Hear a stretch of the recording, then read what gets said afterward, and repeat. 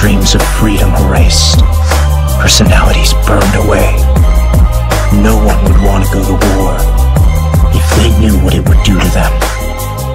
But it's not like we all leapt into that hell knowingly. Most of us were pushed. Some of us were pushed by other people. And some of us were pushed by the environments we grew up in. So, the few who do choose to leap into hell see it differently than the rest. And they're also able to see something beyond the hell. Maybe that something is hope, or maybe it's just another hell. Fact is, you can only find out by moving forward.